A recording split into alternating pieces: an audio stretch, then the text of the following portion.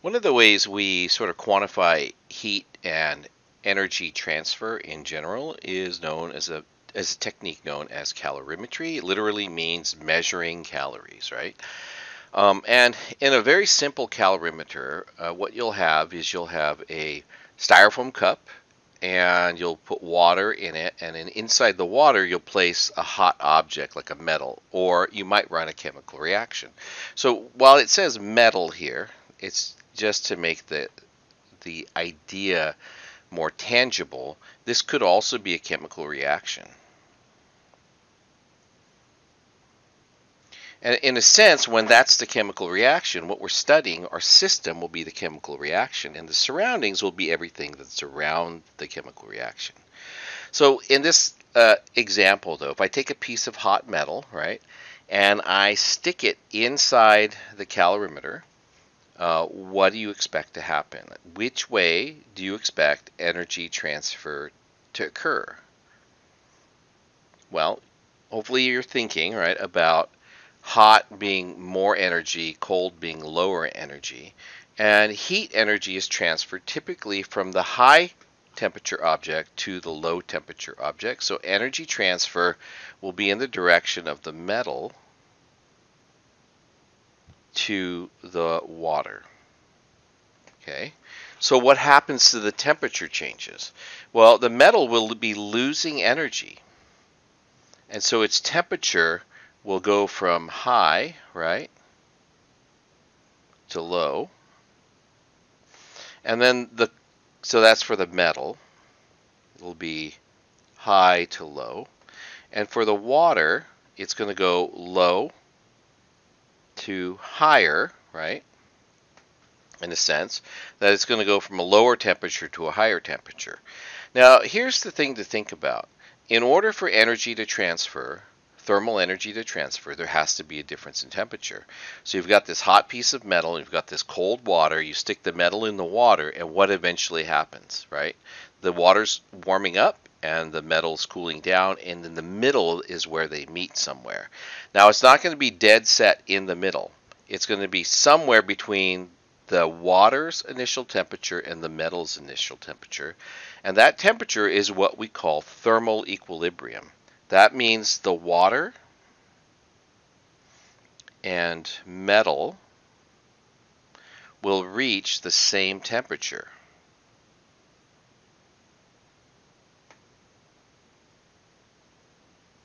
Now, let's think about that, right?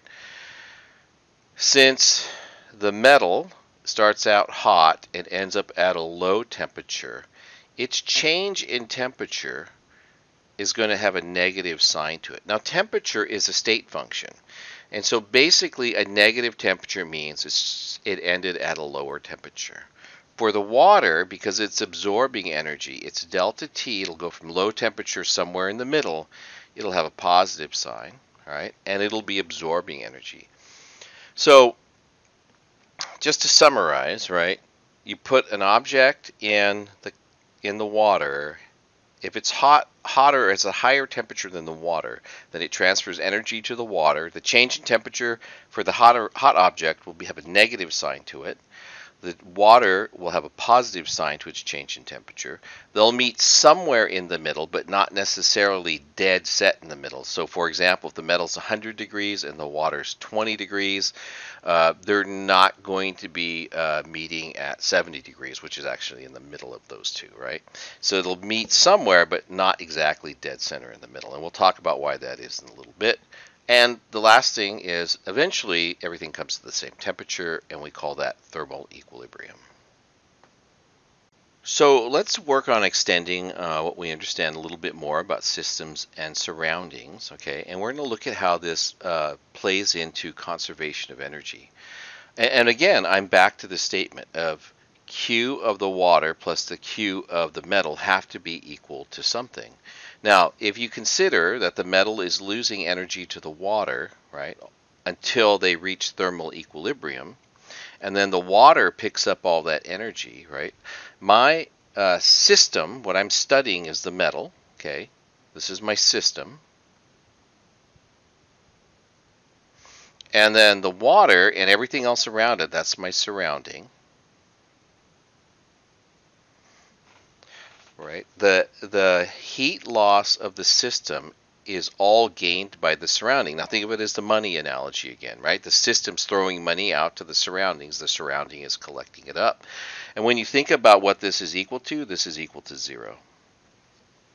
Because the Q for the water is going to be the negative of Q of the metal, or the Q of the surroundings will be equal to the negative of the Q of my system.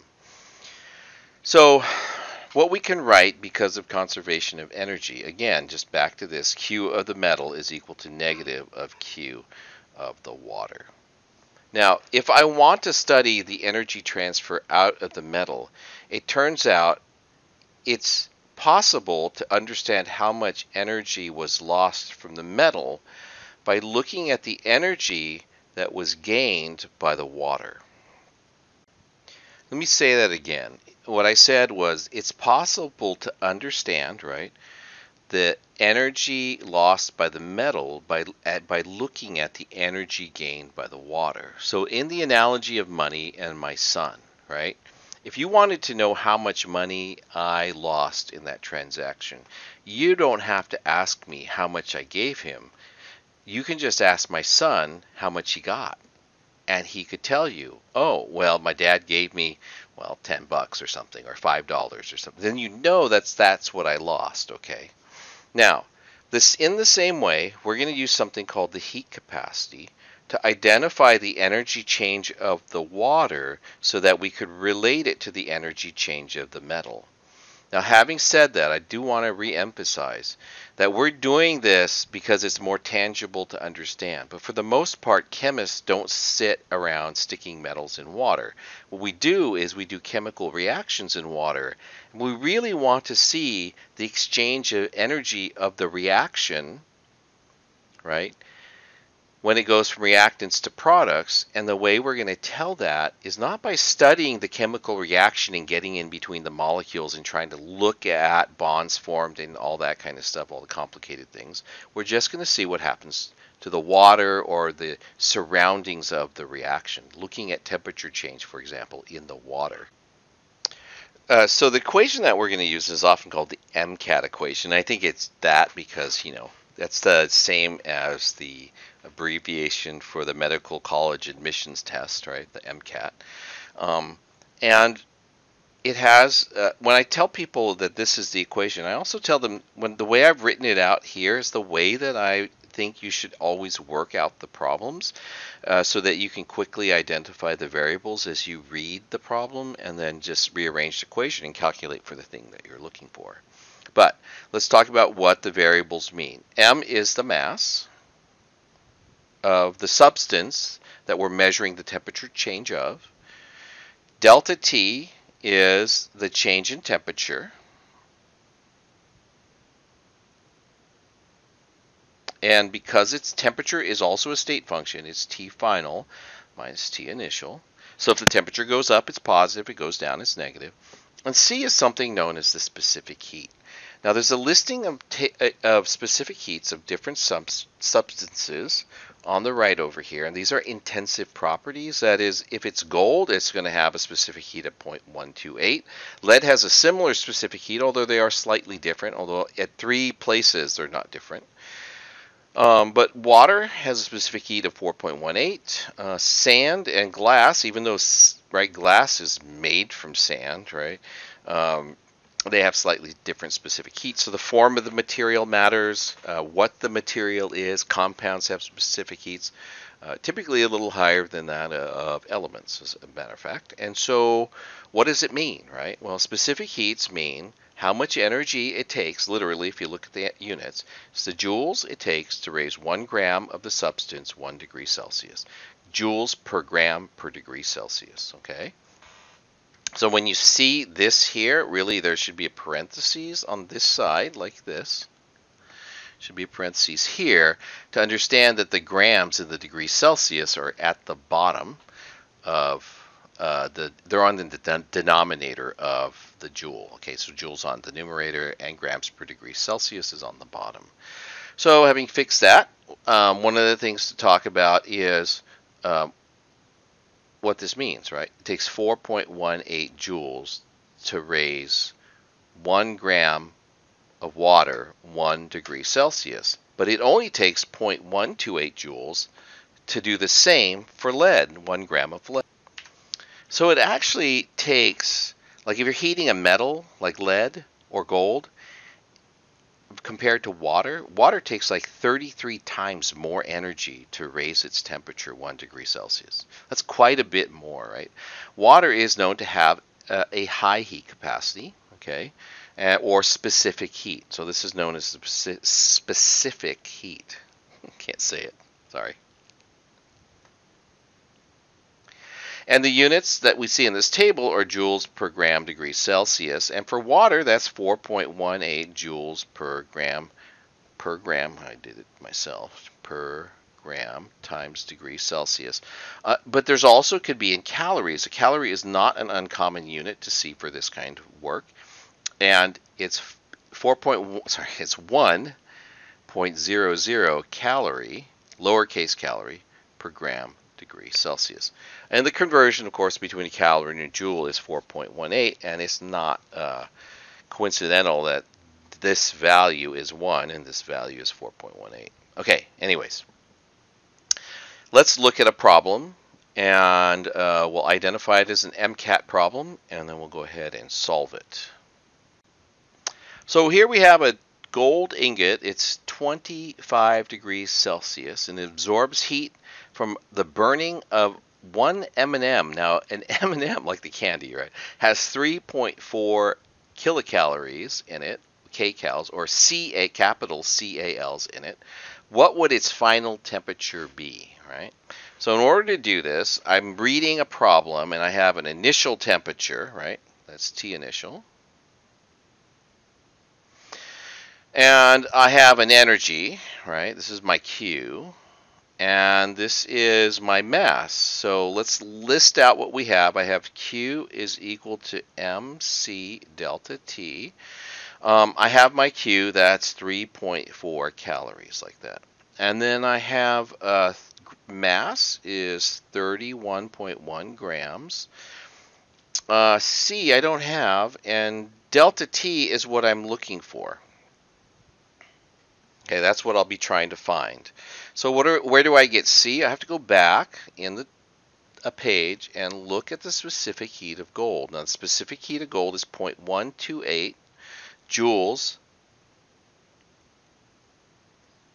per gram degree Celsius. Now, so I have a problem, right? If you look at the energy units in it's in calories. Delta T is what I'm looking for. Even though I know T final, or T initial, I usually just write it like this, and I'll show you why I do that in a second. Let's see. So what am I going to do here, right?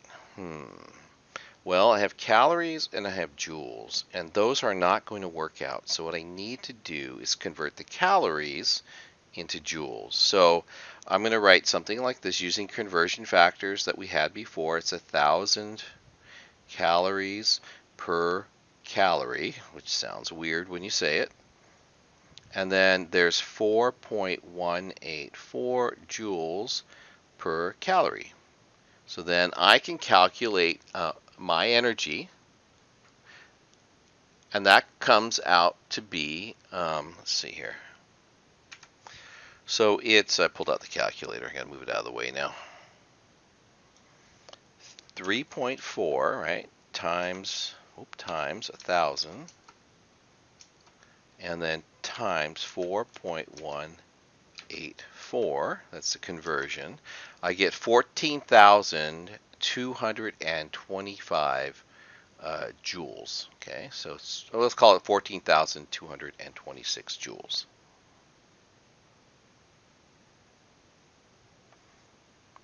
Like when you see the energy in an M&M in that terms, it makes you think, oh, maybe I shouldn't eat M&Ms. But you know, life's short, so just eat M&Ms. That's kind of what I say. All right, so now what I need to do is I need to solve this for delta T. My units are all good, all right? So I'm going to say Q is equal to MC delta T, and I'm going to say delta T is equal to Q over M times C, like that. And then I'll plug those values in. So I'm going to plug in, for example, 31.1 grams. And then I'm going to divide it by the mass. Oh, sorry, my bad. That's the Q, right? So that's 1,226. 14,226. I don't know where I got the number I just said. And then divide by 31.1 grams. And then times 0.128, and I didn't leave myself enough room, joules per gram times degree Celsius. Right. Like that. So what will happen is the grams will cancel like this, the joules will cancel like this, and this is 1 over C, so that'll just invert and multiply that idea. And then you'll have energy units of degrees Celsius. So delta T comes out to be 3,630 degrees. And that's a lot, right? So now think about it, right? It started out at 25 degrees.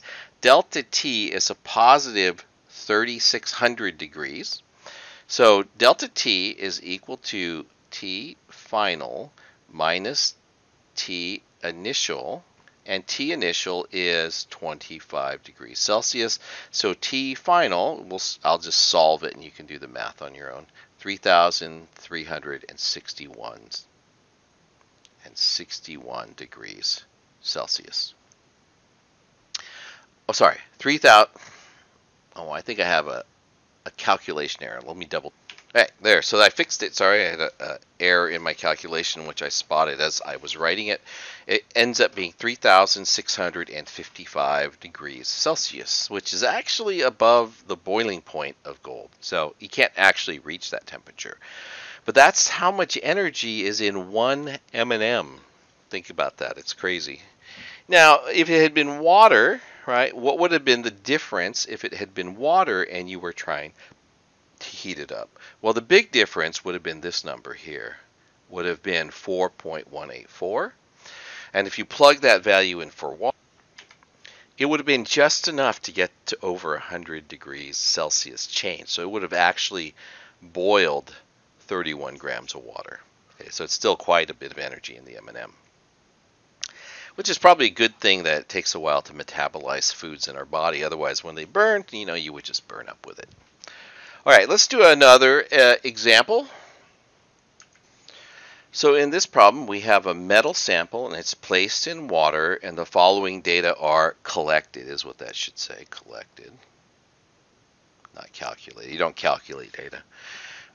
What is the specific heat and identity of the metal? So we're asked to identify this unknown metal sample, right? And we heat it up, and we place it in water. So it starts off at a high temperature and then it drops to a lower temperature. The water starts at the lower temperature, which makes sense, I guess, and heats up to the higher temperature. And they meet in between, and that's the T final for both the water and the metal.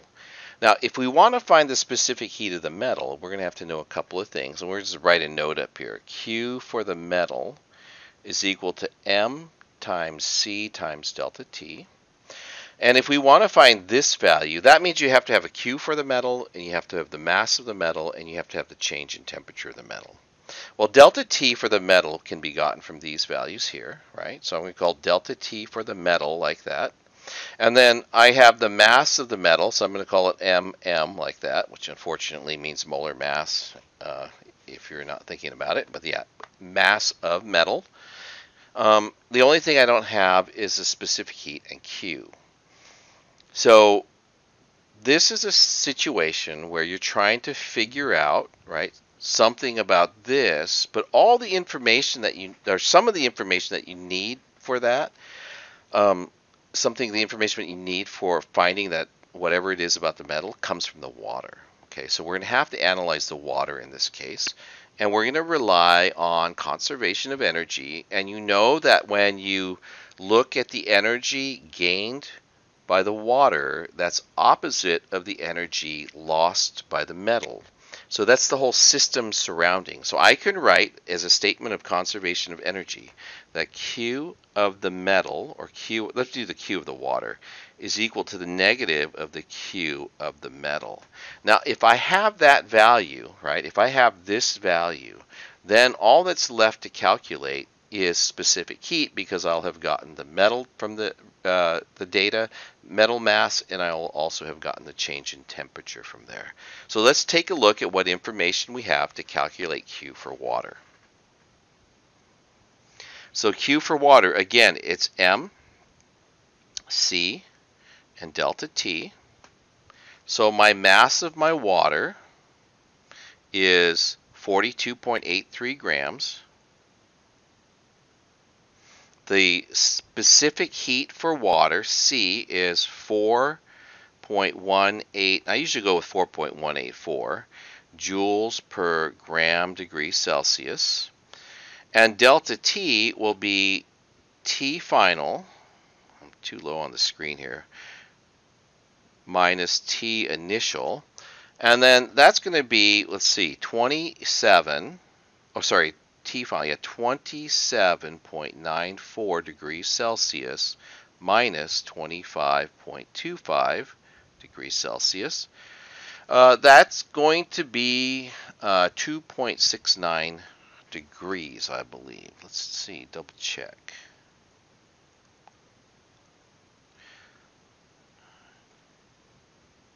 Yeah, 2.69 degrees Celsius. So it's a temperature change. It's positive because it's going up, right? So T final, my T initial should be a positive number. Some things to think about. So now we can calculate Q for the water. And the Q for the water is just going to be 42.83 grams times 4.184 joules per gram degree Celsius times 2.69 degrees Celsius, like that. And I do that calculation, and what I'll get is a number that's 482.0 joules. Okay, so that's the energy change for the water. And what I can write then is that Q for the metal, okay, is equal to negative 482.0 joules. And that's going to be equal to M, right, C, and delta T for the metal. This is all values for the metal. So I'm going to continue my problem up here, and I'm going to go ahead up here, and I'm going to go ahead and rearrange the equation for C. And then again, I'll calculate all the variables that I need for solving for the specific heat. So that's going to be Q of the metal divided by the mass of the metal times delta T for the metal. Now, Q for the metal we already have. It's this number here, negative 482. So Q, negative 482.0 joules. The mass, right, is, let's see, 29.48 grams. And then delta T is T final minus T initial. So it's 27.94 degrees Celsius minus 97.50 degrees Celsius. That comes out to be negative 69. I can't read it there. I'll write it up here. Delta T, out here. Delta T is going to be equal to negative 69.5. Can't read it. Negative 69.56 degrees Celsius, like that. So now what I need to do is plug those values into my equation, and since I'm out of space, I'm just going to leave that as an exercise to you, but when you do, plug all those values in. You notice that you have a negative here, and you have a negative here, so those will cancel, and you'll end up getting 0.223 joules per gram degrees Celsius. So that's the specific heat of the metal. I have about 3 significant figures in my calculation, so I rounded it to 3 significant figures. Now, to identify the metal, what we need to do is look at that specific heat and then go back to this table and look to see which one is closest to it. So right now it looks like that's probably silver. It's 235 for this, and it's 23. Let me double check here. Sorry, I had a calculation error and I just caught it. So this is actually 0.235 joules per gram degree Celsius, and then we can go back to the table and try to identify it, and it actually comes out exactly at silver. Now originally silver was like the closest one, so that would have been kind of an okay guess, but it wasn't really that close. And so, but then I went back and checked and I saw that I had a calculation error. It should come out to be something that's on the list of specific heats for metals. Okay, so anyways, again, this is the process. Now you'll notice there's a lot of calculations in these problems, and none of them are actually that difficult, but what makes them hard is you need to be really organized and write everything out. Otherwise, you're going to lose track of which variables go to which part of the problem, okay? So to summarize what we did, we looked at the information and identified that we needed to find the specific heat. So that was the first thing that we did. The second thing, and again, that's what you do in all problems, right? Figure out what you're looking for. The second thing we did is I related the heat loss of the metal to the heat gain of the water. And then the third thing I did was I calculated the energy that was gained by the water using the MCAT equation. Again, lining everything out, calculating my delta T carefully, plugging this all in, and getting 482.0 joules. And that was the last piece of the puzzle. I had also somewhere in that process identified which things I needed in order to calculate C. So if I already had the mass and I already had the change in temperature and I was looking for C, it meant I had to find the Q of the metal, which I used a statement of conservation of mass, which basically says the heat, right, lost by the metal, right, is the opposite of the heat gained by the water. So I just put a negative sign in here, and then I solved the equation for the specific heat.